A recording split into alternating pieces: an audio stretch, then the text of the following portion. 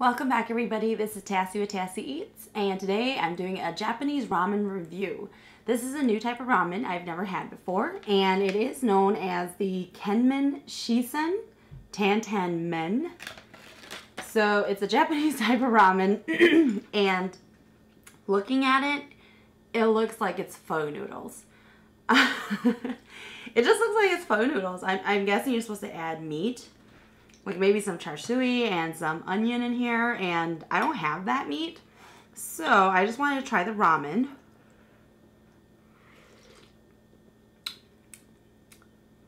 Yeah, it does taste like I would say this is the closest flavor profile wise that I've ever gotten to the actual ramen when you go to a shop. This is the Tantan flavor, I'm assuming based off of the name. I don't know why they chose pho noodles though.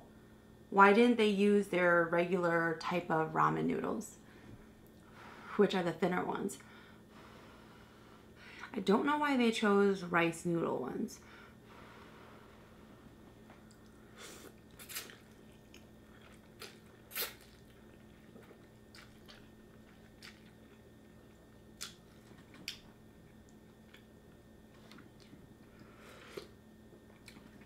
Yeah, it has really good flavor.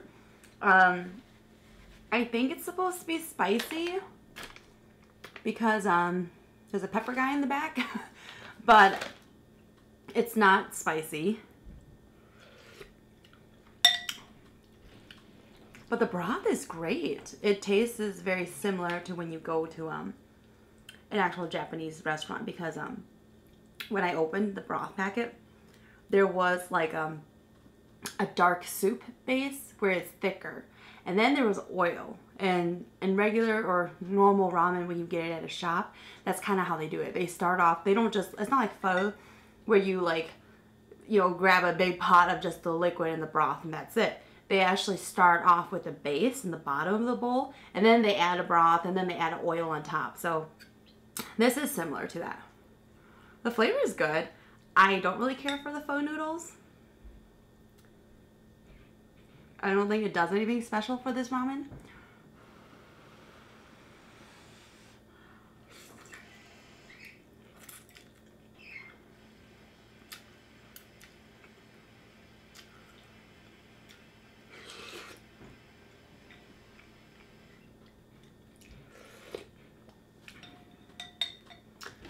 The broth tastes good, but yeah.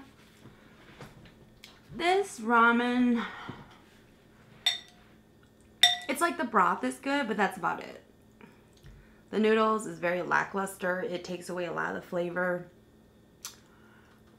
It's kind of weird eating it with pho noodles. I feel like I should be eating pho.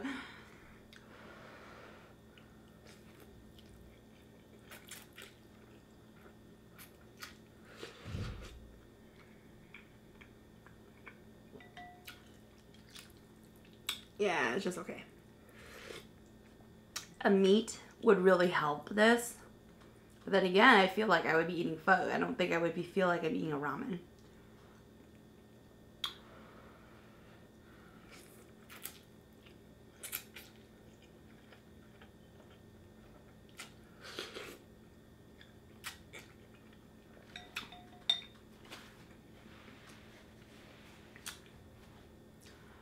Would I get this again? Probably not, no. If I ever did, I would take out just the sauce packet and leave the pho noodles for when I actually make pho and I need some noodles.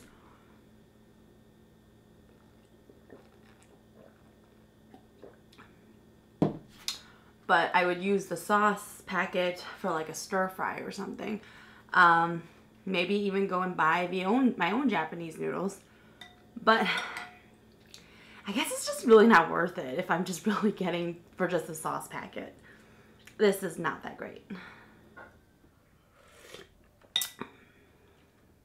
It's kind of like when you go and get those, we call it pho banoa, which is basically the pho packets that are green, and it's really supposed to imitate pho. And it's a ramen, But normally whenever we get that, we add like the meat for pho. Like we put meatballs in there. And we add hoisin or sriracha if you want, or a little bit of beef paste. But with this one, I just feel like if you add meat, like it has to be the slow cooked pork like char siu, like the Japanese type, to make it taste close to the ramen. I don't know. I just don't like the noodles.